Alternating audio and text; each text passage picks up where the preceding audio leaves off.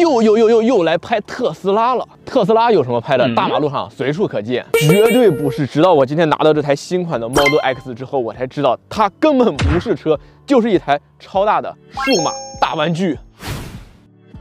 关于 Model X 和汽车有关的东西我不说，咱们今天就看看它和正经汽车有啥不同。它的外观真的是特别的大，5057毫米的车身长度，2米的车宽，近3米的轴距，尤其特别光滑，再加上白色的那一款，走在路上就像一个大馒头。Model X 从15年上市至今已经9年了，它在去年年底经历一次大换代，没错，就是大换代，但是外观好像没什么变化。认准这个特斯拉 Play 的标识，只有进入2秒俱乐部的特斯拉才配拥有它。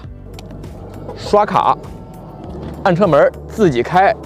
点脚刹车、自动关门。我们现在来到 Model X 内饰，依旧是非常的极简风格，再加上这种黑白的配饰，显得特别的干净。像现在这里能看到的这些饰板都是真的碳纤维，包括门板上、中控台上。真碳。除此之外，内饰的一些全新的这些设计风格是与老款拉开了很大的差距，也终于看到 Model X 换新的地方了。内饰的按键集成度是非常的高，基本上你是看不到实体按键的。全新 Model X 也采用了这种 Junk 半幅式的方向盘，这种手感吧，反正这2天我也在去不断的让自己去适应它，尤其是转向灯被集成在了这个位置，是这种整体的按键。反正需要适应吧，不仅灯光雨刷柱被取消了，而且挡把也给取消了。我们踩住刹车，能看到屏幕这里会弹出一个框，然后从这触控换挡这个还是比较好适应的。除此之外，它也是做了冗余备份，如果说屏幕坏掉之后，点这看到了吗？在这隐藏了一排触控的档位。除此之外，这块屏幕还有一个叫向日葵功能的，就是在这里点击屏幕显示，它可以左右切换，就是这么一个功能吧。好，其他的方面我觉得就是特别丰富的置物空间，包括中间这个整体小心点全碳纤维的这个饰板，打开之后，哇，下方这么大。如果是到国产车的话，一定会给你在这安排一个冰箱。而像全车3排都支持座椅的加热，而像前排2座椅也是支持通风功能的，但都80万了，能不能安排一个座椅按摩呢？说起 Model X 最经典的当属这个欧翼门当然很多朋友了解特斯拉也是从这个欧翼门开始的，非常有标志性的。打开之后，其实你最不用担心的就是说和旁边车挨多近，它会根据这个雷达扫描，可以去灵活的控制这个支臂。反而如果说你经常去地下停车位的话，是要注意一下，它可能说往上升的会比较高两边不用担心，头顶要照顾一下。而且像它外面这个开关，有点高，咱可以摁一下自动的关闭当然侧面也有的。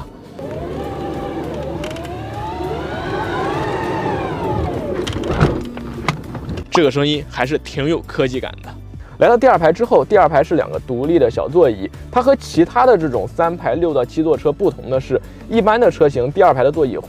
中轴线会和前排座椅对齐的，而它的后排的小座椅更偏向于一侧让中间形成了一个很大的平台，跟小广场一样，甚至可以蹲在这里。为什么要这么设计呢？直到我到了第3排，这样才能让第3排的成员也能看到前方这块小屏幕。再说回这块8英寸的屏幕，分辨率是真的高。不过我觉得如果上方能有一个投影仪呢，是不是会更爽一些？你有没有发现它的第2排座椅还有点不同，就是它的靠背和坐垫是一体式的，也就是当我们调节靠背角度的时候，坐垫它会一起跟着动。这种舒适度来说是没有问题的，就是这种调节方式挺特别的。这张座椅已经调到最前面的位置了，调不动了。好，咱们进入第3排。真心不建议把杯架放在这个位置有点硌着。来说一下第3排的整体感受吧。嘉良的身高是1.75米，因为它两边的轮胎太宽了一个追求性能的车嘛，前后1号轮胎，后轮还更宽，所以它这个轮旋饰板这一块，一个好大的凸起，就不像咱们传统车会在这留一个放胳膊的位置。中间这里是2个 Type C 充电口以及一个塑料杯架。我建议，如果说整体还是给它做成座椅的一部分那样的舒适度会更好一些。不过有一点要说的是，它的第3排这个腿部这块支撑还是不错的，再加上一个比较宽的这个过道的话，我的腿是可以这样的舒展开的，这样的还是比较舒服的嘛。所以中间宽过道它还是有它的理由的。其他来说就比较简单，像这里有空调的出风口，然后这里还有小挂钩。后备箱和前备箱设计还是比较简单的，作为5米多长、2米宽的中大型 SUV。空间称得上是绝对的充足了，而且后备箱还有下沉的空间。好，我们现在开动这台特斯拉 Model X Plaid 版啊，主打的就是性能。大家应该都知道，它的零百加速时间在它的竞速模式下是可以达到非常惊人炸裂的2.6秒，也得益于它3台碳纤维外壳的这种很强烈的高性能电机。它的综合功率是750千瓦，能实现1020匹的马力。但是只要不开启它的这个专业的竞速模式，其实它日常开起来，包括整个油门的这种线性感以及加速的这种线性的感觉，我觉得还是很温柔的。毕竟 Model X 很多用户选它是一个带着家庭啊，还带着孩子这种出行啊，3排6座主打大空间的这种车型，所以只要不是开启它的竞速模式，它的整个开起来的感受还是很温柔的。好，再来说特斯拉 Model X Plaid 跟传统的咱们开过的一些车型最大的不同就是这个 Junk 方向盘半俯式的这个方向盘，我也是建议大家一定要严格的去握住它的3/9点，下方手一定要抠住，毕竟在转一些急弯或者在高速猛烈变道的时候啊，也可以这样防止有脱手的风险。不过说了这个方向盘，相较于我们之前也拍过一些国产车型，也是采用的这种半俯式方向盘，特斯拉最大的好处就是它的转向比会更小一些，也就是即便我们过一些很小的弯，基本上90度左右，在方向盘以一个90度左右就可以完成一个窄弯掉头，这样呢也不用我们手上做一些繁多的动作。毕竟也知道这种半俯式的方向盘，它一旦打过了90度，再往下打，我们的手这边接不住，所以这样的调教还是比较合理的，也很好去适应的。然后再说到它的转向的手感，其实转向力度也是有轻中高3种力度可调的。即便调到最轻盈、最舒适的那个模式，它的转向的手感，我认为也是比较偏沉、偏紧致的。无非就是说，相较于其他的2种模式来说，会稍微轻一点嘛。但你要对比其他的90%以上的车型吧，还是比较偏这种运动风格的。如果说当我们调到它的运动的转向模式，哇塞，那又沉又紧，就完全的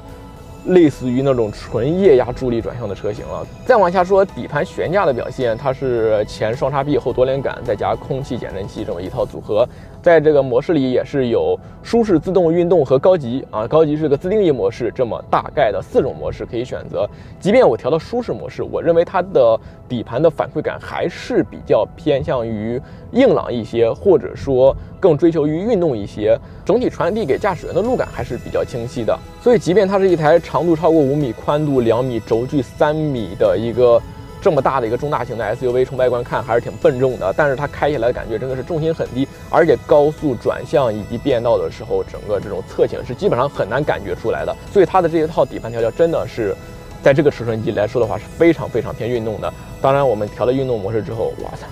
整个的路感包括哇减震器这种支撑性很强，当然就是牺牲了一定的舒适性。来，我们调头，看着一个小弯儿，这一个调头弯不到1圈啊，基本上不到1圈过来，然后回手。好，我们现在抓住方向盘啊，这是一个正确的姿态。而说到它的动能回收，这里有一个低和标准模式。其实它的标准模式就是强动能回收，但没有像之前嘉良拍过的 Model Y 或者 Model 3，它那个单踏板模式那么的强烈。其实它这个标准模式是很好适应的。如果说调到低的这个动能回收模式之后，它的这个动能回收也是有的，但是非常的细微，就更像燃油车的那种惯性滑行。这一次在全新的 Model X 上，这个设定真的跟之前的特斯拉是有很大的不同，而且很好让用户去选择。你要真不喜欢，那咱就给它关掉，就完全惯性滑行的感觉。而且即便调到标准模式之下，它整个的这种介入感不是那么的突兀强烈，也很好去掌握。其他方面我还想说的就是和其他很多车型不同的就是这个车窗非常的大，再加上中控台整个视线是很低的，再加上一个 Junk 的方向盘，就感觉